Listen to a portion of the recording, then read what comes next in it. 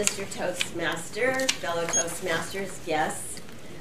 I've been a beginner at Hatha Yoga since 1974. I've been writing and speaking about leadership since 1994. And not too long ago, something happened to me where I saw the two things that I love coming together. I realized that yoga and leadership are extremely similar. So I came up with this new idea for a workshop that I'm going to be offering. And it's about leadership and yoga, where you can learn to improve your strength and your flexibility for both your mind, your body, and your career. So what I'd like to do today is, I'm practicing this because the first workshop is the end of August, so I'm practicing little parts of it. I'd like to offer you one leadership and yoga principle today, and that is stability before mobility. I first saw the combination of leadership and yoga a long time ago. I was helping a man prepare a speech. He was a corporate executive, and he was working on the speech. It was weak. He was just soft. It didn't have any oomph. And so I got the idea and had him stand up and go into the warrior pose and then work on the talk. And if you know, how many of you have ever done yoga or taken a yoga class? Oh, I'm so glad to be in California. But the warrior pose is like, basically it's like this. You know, there's parts stronger than that, but that's the main thing. So I had him stand there and practice, and he got better, but it still wasn't quite there, and I was frustrated. And I said, God gave you that big body. Use it to serve. And something happened to him. It did kind of, the pieces fell into place a little bit. And he went home pleased with what he was prepared to give this speech. But the next day, his wife called me. And she said, "What did you do to him?" And I was like, "I don't know. What are you talking about?" She said, "He came home transformed." And she explained that all his life he had been afraid that a lot of people are afraid of big black men. And she said his whole life he tried to make himself look smaller. And when you said God gave you that big body, use it to serve, he suddenly saw himself in a whole new way. So the idea of leadership and yoga is stability before mobility. He had to know who he was before he could reach out and share his wisdom with the world.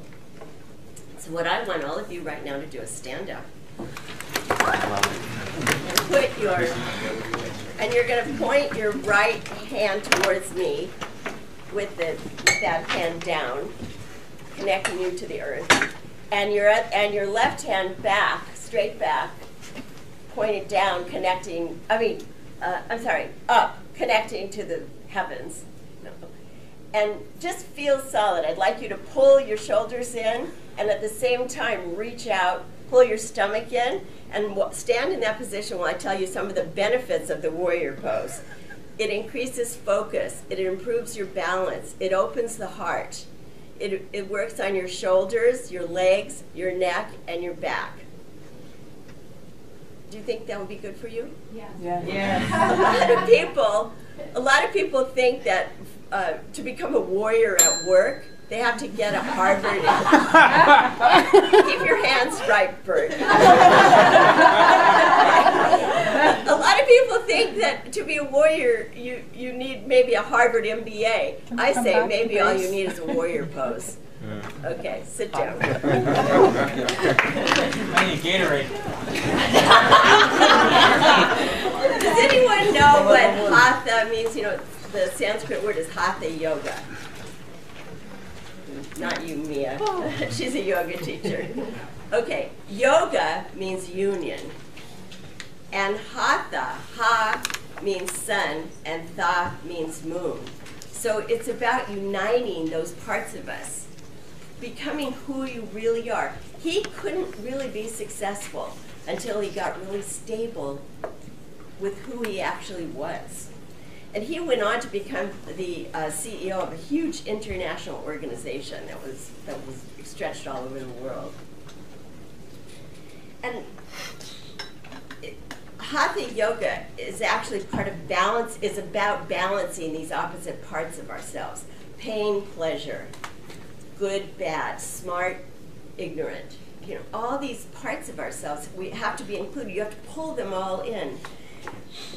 If you want to sail, Tammy, I know you do a lot of sailing. If you want to sail like from here to there, you can't go straight. It's zigzag. And a lot of people that are in leadership positions think they can only get the positive feedback, or they can only have the big goal. It doesn't work that way. Everything has two sides to it. President Kennedy said, the only way to judge yourself as a leader is by the amount of honest feedback that you can take. Mm-hmm. If someone comes to you and doesn't like what you're doing, if you start pushing back at them instead of taking that, you know, you're not going to grow. You're not going to be able to move forward. Do you know what makes a river flow forward? Does anyone know why a river flows forward? The angle. What? The angle. The angle. Gravity. Gravity. Air current. Current. What did you say? Air current. Air currents. Yeah. Air currents. Air current. The current. No. You know what makes a river flow Blocks. forward? The banks. If you take away one bank, that river goes nowhere. Do you know? So as a leader, you have to be able to take pushback. You have to be able to take both. You have to have both sides connected. I used to be a reporter for CBS News, I did a lot of coverage of the music industry when it had a lot of money and a lot of success. And every time they would release a new record, they'd invite us to listen. We'd hear this new song, we'd play. If everyone liked it, they would not release the record.